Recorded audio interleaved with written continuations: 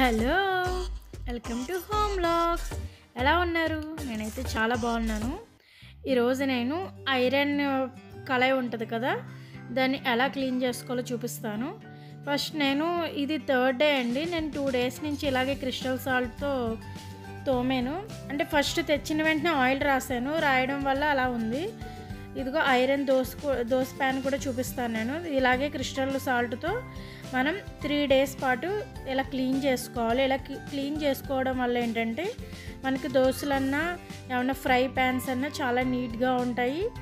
మనకి ఎలా అంటే కొంచెం డస్ట్ ఉంటుంది కదా, డస్ట్ అనేది పోతుంది. కానీ నాకు దోశలు వేసుకోవడానికి మాత్రం నాకు పట్టింది 1 వీక్ పట్టింది. ఎందుకంటే దోశలు త్వరగా రావండి. ఫ్రై ప్యాన్ అయితే త్వరగా ఏమన్నా చేసుకోవచ్చు. ఇలా క్లీన్ చేసుకొని దీన్ని మళ్ళీ టిష్యూ పేపర్తో తుడిసేసుకుని ఆయిల్ అప్లై చేయాలండి. ఇలా మనం 3 మంత్స్ వరకు మనం ఏం ప్రిపేర్ చేసినా అలాగ మనం టిష్యూ పేపర్తో మనం క్లీన్ చేసుకొని ఆయిల్ రాసుకుని ఉంచుకుంటే పర్ఫెక్ట్గా మనకి ఈ డస్ట్ అనేది రాదండి. నేను చెప్తున్నా, ఎందుకంటే నేను ఆల్రెడీ చేసింది కాబట్టి. నాకు ఇది ఫస్ట్ టైం కాదు, నా దగ్గర ఆల్రెడీ 2-3 నేను వాడుతున్నాను కాబట్టి చెప్తున్నా. నా ఎక్స్పీరియన్స్ కొద్దీ మీరు 3 మంత్స్ వరకు ఆయిల్ ఇలా రాస్తూనే ఉండాలండి. మీరు వంట చేసుకుని ఏం చేసుకున్నా క్లీన్ చేసుకుని ఆయిల్ పూసుకుని రాయాలి. నీట్గా రాయడం వల్ల ఇది ఆయిల్ రాసేసాక ఎక్కడ పెట్టాలంటే బయట ప్లేస్ ఉంటుంది కదా, బయట కొంచెం ఎయిర్ వచ్చే ప్లేస్ ఉంటుంది కదా, అక్కడ పెట్టాలండి. అలా పెట్టడం వల్ల ఏంటంటే దీనికి కొంచెం గాలి వెళ్తుంది కదా, గాలి పడుతుంది కదా, పట్టడం వల్ల కొంచెం షైనింగ్గా ఉంటుంది. అంతేగాని దీన్ని ఏమన్నా కబోర్డ్స్లో కానీ అలా పెట్టడం వల్ల మనకి కొంచెం రస్ట్ అనేది పట్టేస్తుంది. దీనికి ముందే చెప్తున్నా, చాలా జాగ్రత్తగా వాడుకోండి. 3 మంత్స్ వరకు కొంచెం మనకి బ్లాక్ కలర్లోది వస్తూ ఉంటుంది.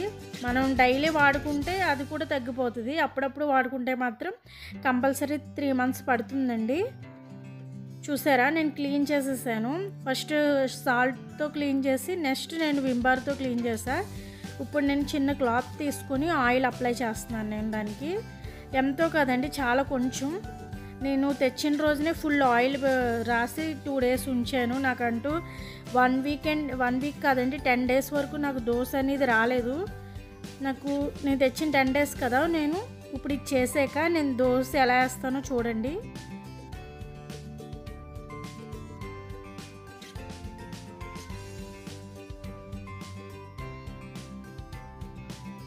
ఇలా ఆయిల్ రాస్తాను కదా, రాసేసి మనం కబోర్డ్స్లో పెట్టకూడదండి. కంపల్సరీ మనం బయటే పెట్టాలి. మరీ చెప్తున్నా, కంపల్సరీ మనం బయటే పెట్టాలి.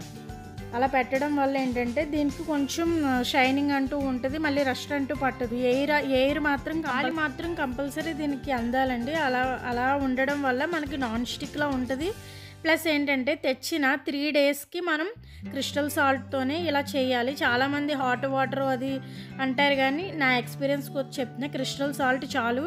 అలా క్రిస్టల్ సాల్ట్తో మీకు ఎప్పుడు ఖాళీ ఉంటే అప్పుడు క్లీన్ చేసుకోండి. క్లీన్ చేసుకోవడం వల్ల ఇది చూసారా నాన్ స్టిక్లో తయారవుతుంది. అప్పుడు యూస్ చేయండి కంపల్సరీ 3 డేస్ మార్నింగ్ ఈవినింగ్ మాత్రం సాల్ట్తో ఎక్కడ రెస్ట్ ఉందో అక్కడ మొత్తం క్లీన్ చేస్తూ ఉండండి. మీకే తెలుస్తుంది. నాది దోశ ప్యాన్, ఫ్రై ప్యాన్ చూసారా ఎలా ఉందో, నాన్ స్టిక్లో కనిపిస్తుంది మీకు. ఇప్పుడు నేను దీని మీద దోశ ఎలా వేస్తానో చూడండి, ఎంత బాగా వస్తుంది అనేది. 10 డేస్ తర్వాత 10 డేస్ తర్వాత నేను మళ్ళీ దీన్ని ఒకసారి క్రిస్టల్తోను క్లీన్ చేశాను కదా. ఇప్పుడు నేను హై ఫ్లేమ్లో పెట్టి ఆనియన్తో దీన్ని ఇలా రుద్దుతున్నానండి. ఇలా రుద్దడం వల్ల ఏంటంటే ఆనియన్ లిక్విడ్ వస్తుంది కదా, ఆ లిక్విడ్ వల్ల మనకి కొంచెం ఏంటంటే దోసకి షైనింగ్ అంటూ ఇస్తుంది. రావడం వల్ల చూసారా సైడ్ ఎలా ఉందో, దాని గురించి అని నేను ఇది చేయడం మాత్రం దగ్గర 15 నిమిషాలు చేశానండి. అలా చేయడం వల్ల నాకు దోశలు బాగా వచ్చినాయి. చూస్తూ ఉండండి.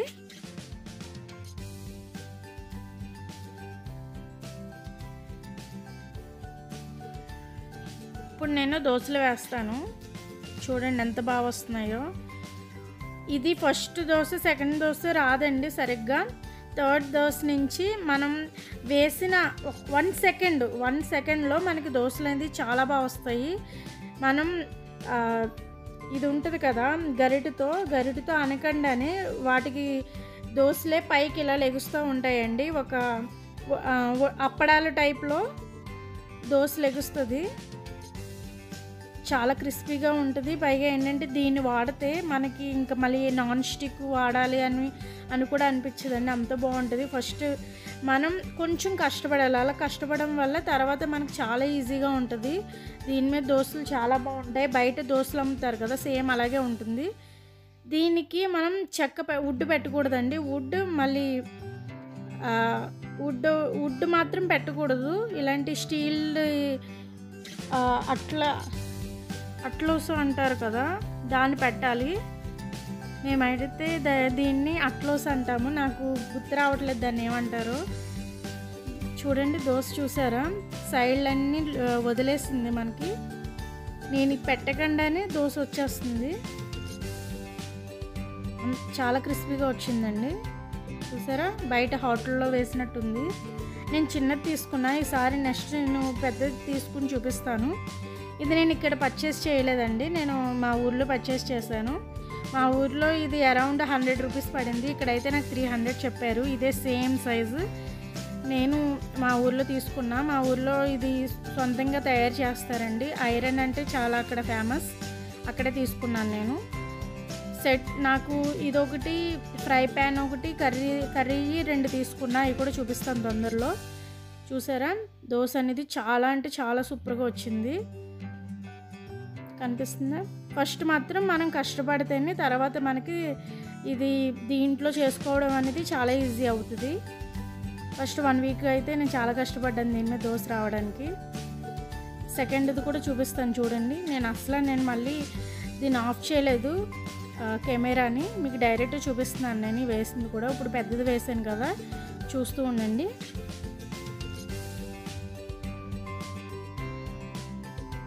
ఇది నేను చెప్పాను కదా, సెట్ అనేది నేను 5 తీసుకున్నాను.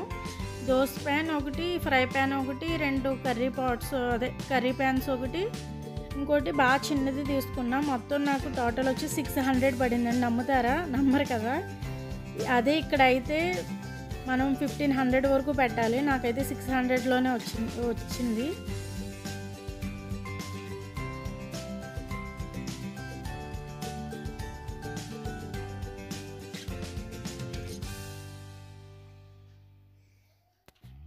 ఇది ఫస్ట్ హీట్ అవ్వడానికి మనకి 5 మినిట్స్ పడుతుందండి. హీట్ అవుతే మాత్రం మనకు దోశలు వెంటనే దోశలు 1 మినిట్లో దోశ వచ్చేస్తుంది. చూసారా, నేను చూపిస్తున్నాను మీకు.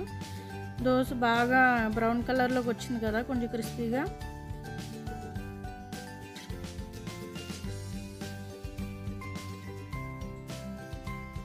అదిగో కనిపిస్తుందా మీకు ఎంత బాగా వచ్చిందో.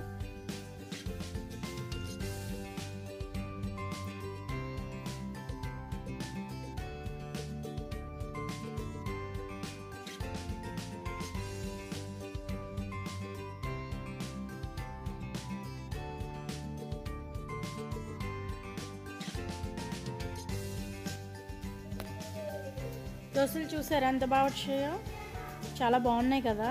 నేను ఇప్పుడు లంచ్కి వచ్చేసి సన్నీ నాకు ఫ్రైడ్ రైస్ కావాలన్నాడు. ఫ్రైడ్ రైస్ ప్రిపేర్ చేద్దాం అనుకుంటున్నా. నేను ఇవన్నీ ఆల్రెడీ తీసుకుని ఉంచుకున్నా. నేను ఫ్రై ప్యాన్లోనే మీకు ఫ్రైడ్ రైస్ చూపిస్తాను. నేను ఆయిల్ పెట్టాను కదా, చూసారు అంత నాన్ స్టిక్ లాగే కదా ఉంది అది, కానీ నాన్ స్టిక్ కాదు, ఐరన్ ఫ్రై ప్యాన్. ఫస్ట్ నేను గీ వేసుకున్నా, 1 టేబుల్ స్పూన్ గీ, 1 టేబుల్ స్పూన్ ఆయిల్ వేసుకున్నా. పిల్లల కోసం కదా అని నేను గీ వాడాను. పిల్లలు బాగా ఇష్టపడతారండి. బయట కన్నా మనం ఇంట్లో చేసుకుని పెట్టడం బెస్ట్. ఎందుకంటే నాకు బాగాలేదన్నాను కదా, ఫుడ్ పాయిజన్ అయిందన్నాను కదా, అప్పటి నుంచి నాకు అనిపించింది బయట తినడం కన్నా మనం కొంచెం కష్టపడి పిల్లలకు పెట్టడం బెస్ట్ అని అనిపించింది. అందుకనే నేనే ప్రతిదీ ప్రిపేర్ చేస్తున్నాను. అది మీలాగే మీరు నా వీడియోస్ ఎలా చూస్తున్నానో నేను కూడా అలా యూట్యూబ్ ఛానల్ చూసే నేర్చుకుంటున్నాను ప్రతిదీని. అది మీకు ఎలా సక్సెస్ అయిందా లేదా అనేది నేను మీకు చూపిస్తున్నాను. ఫస్ట్ ఆయిల్ గీ వేసుకున్నాం కదా, నెక్స్ట్ ఆనియన్స్ వేసుకున్నా. ఒక ఆనియన్ని తీసుకున్నాను నేను, అండ్ ఒక చిన్న క్యారెట్ తీసుకున్నా. అన్నీ నేను ఏం చెప్తున్నానో అన్నీ వేసేసుకుని హై ఫ్లేమ్లో మనం ఫ్రై చేసుకోవాలి. ఎందుకంటే ఇది ఫ్రైడ్ రైస్ కదా, కొంచెం ఎలా అంటే హాఫ్ కుక్ అవ్వాలి. అందుకని ఫస్ట్ నేను ఆనియన్ వేసుకున్నాను.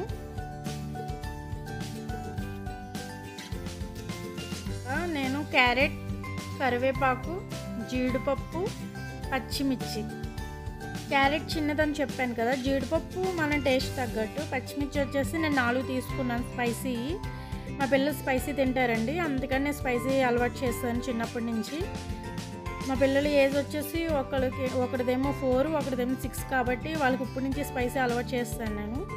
నెక్స్ట్ నా దగ్గర పుదీనా లేదు, నేను కొత్తిమీర వేసుకున్నా. మెయిన్ ఫ్రైడ్ రైస్లో పుదీనా కావాలి నాకు. ఇప్పుడు వర్షం వస్తుంది కాబట్టి నేను బయటికి వెళ్ళి తేలేదండి, లేకపోతే తెచ్చుకుని వేద్దును. కానీ నేను కొత్తిమీర వేసేసాను. ఇవి హై ఫ్లేమ్లో ఫ్రై చేసుకున్నాక కొంచెం ఒక సైడ్కి పెట్టుకుని వేరే సైడ్లో ఎగ్స్ వేసుకోవాలండి. నేను 2 ఎగ్స్ తీసుకున్నాను. 2 ఎగ్స్ వేసుకొని ఒక సైడ్కి ఏమో అవి వేగుతూ ఉండగా ఒక సైడ్కి ఇది ఫ్రై చేసుకోవాలండి. వేరే ప్యాన్లో వేసుకోవాల్సిన లేదు, ఒకే ప్యాన్లో ఇలా చేసేసుకొని డివైడ్ చేసుకుని అటు ఇటును ఇలాగా మనం పీసులుగా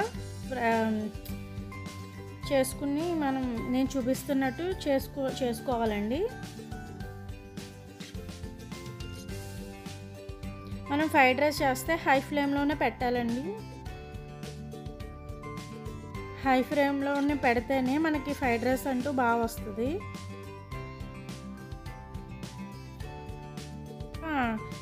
అది ఫ్రై అయిపోయాక నేను మొత్తం అంతా కలిపేస్తున్నాను. మళ్ళీ బాగా ఫ్రై చేసుకోవాలి. నేను ఎగ్ వేసాను కదా, ఆ ఎగ్ కొంచెం బ్రౌన్ కలర్లోకి క్రిస్పీనెస్ రావాలి. అలా వచ్చే వరకు ఫ్రై చేసుకోండి. కొంచెం సాల్ట్ వేసుకుని, ఎంతో కాదు ఒక పించ్. నెక్స్ట్ రైస్ వేసాక నేను సాల్ట్ వేయాలి కదా, అందుకని కొంచెం వేసాను. ఇలా ఫ్రై అయ్యాక 1 టేబుల్ స్పూన్ అల్లం వెల్లుల్లి పేస్ట్ వేయాలి. ఇది హోమ్ మేడేనండి, మనం చూపించాను కదా నేను, అది.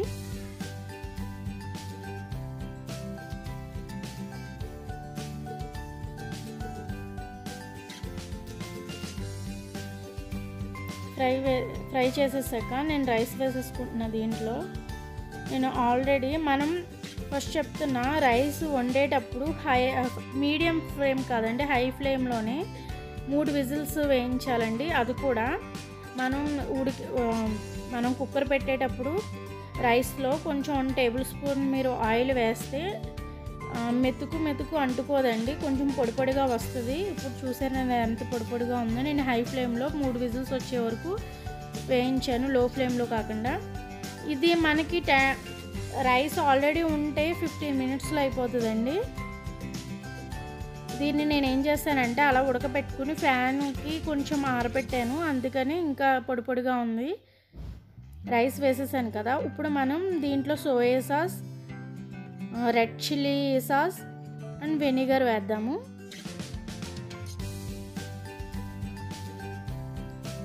Red chilli sauce, green chilli sauce వచ్చేసి red chilli green chilli sauce వచ్చి 1 స్పూన్ లేకపోతే ½ స్పూన్ వేసుకోండి. 1 స్పూన్ నాకు కొంచెం స్పైస్ అనిపించింది. 1 టీ స్పూన్ వచ్చి వెనిగర్ పిల్లలకి చాలా మంచిది.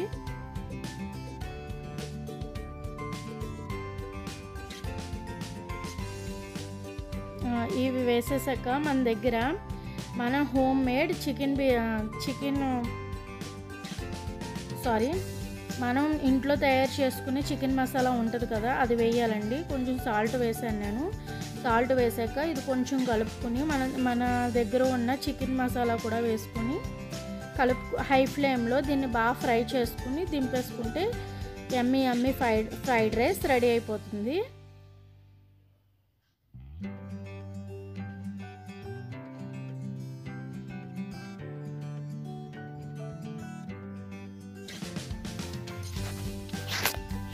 చికెన్ మసాలా అనేది రెడీమేడ్ది వేసానండి.